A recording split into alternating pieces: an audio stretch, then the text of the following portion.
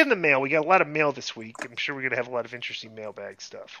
Mm-hmm. First one is from Sean KB, and the subject is Cafe Day 100, as does Disco use pre-workout. What's up, dudes? It's your friend from the 415. Just got back from working out, and I'm eating a bison burger. It is tremendous.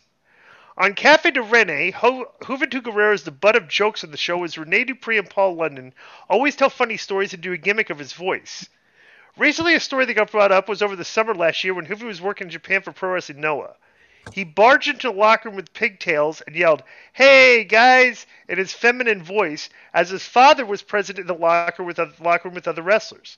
Would this surprise you guys, or would it be the story about the Kiss Me Randy story, or the story of him getting naked in the locker room on all fours?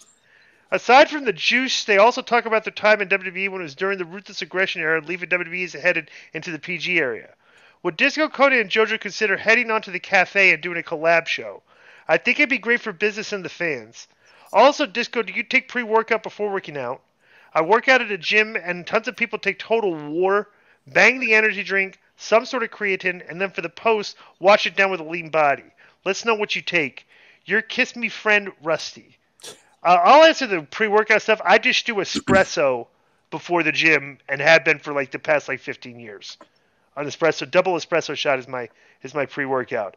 This story about Hoovy is not interesting, and it doesn't sound like the Cafe Day 100 is interesting. So I would not be interested in doing this show. Conan, would you? Is that Cafe Day 1? Is that a podcast? Isn't that Rene Dupree's? Yeah, and Paul London. It doesn't. Right. If he's reporting that their jokes about Hoovy were like good content, I would not be interested. I think the perception is between Paul and Renee, neither one of them is looking to get hired anywhere, so they shoot straight. They could kind of like us. People compare it to this show, yes. Yeah, they're not scared about. And they have a producer who gets. Well, the funny thing is, Conan does have skin in the game, but he doesn't give a. Right. So right. I don't have skin in the game, but I don't give a. That's pretty funny.